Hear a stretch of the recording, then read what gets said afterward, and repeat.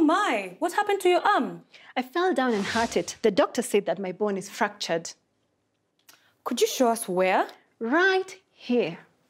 Now, a really wonderful thing about bones is this. If you break one or get a fracture like me, your body immediately starts to heal it. That's why I'm wearing a cast. The doctor put it here so that my bone can heal properly.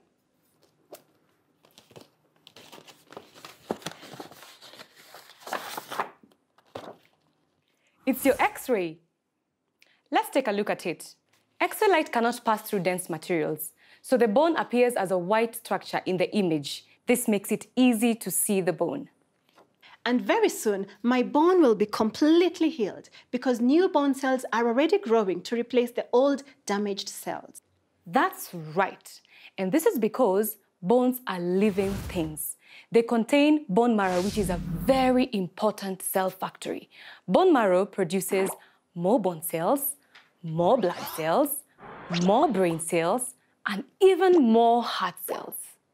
Bones are very important. They protect the very delicate organs in our bodies, like our brains, our lungs, and our hearts. You know, just before you joined us, we were learning about how bones enable us to sit, stand, walk, run, and even jump. And the secret is in the joints. If we didn't have joints, our bodies would be completely stiff. Joints are where bones meet and allow our bodies to move, like this. The largest joint in your body is in your knee. It connects 3 bones together: your kneecap, your leg bone, and your thigh bone. I can think of a great song to help us learn about how bones are connected to each other. Dem, dancing bones, dem, dancing bones, dem, dancing bones, dem, dancing bones, doing the skeleton dance. The foot bone's connected to the leg bone connected to the knee bone connected to the thigh bone, doing the skeleton dance. The thigh bone's connected to the hip bone connected to the backbone connected to the neck bone, doing the skeleton dance. Shake your hands to the left, shake your hands to the right, put your hands in the air, put your hands out of sight. Shake your hands to the left, shake your hands to the right, put your hands in the air.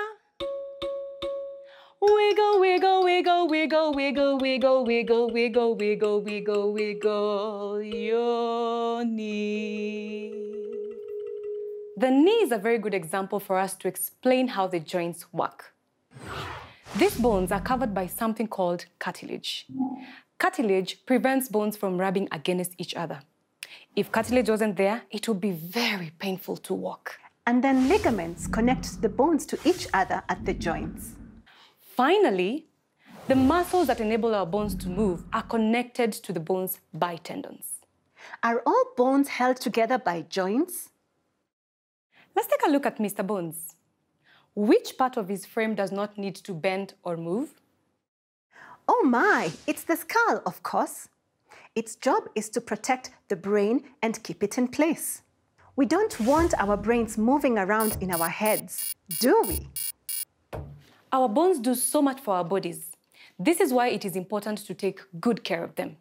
You can help your bones stay strong and healthy by eating the right foods and doing lots of exercise.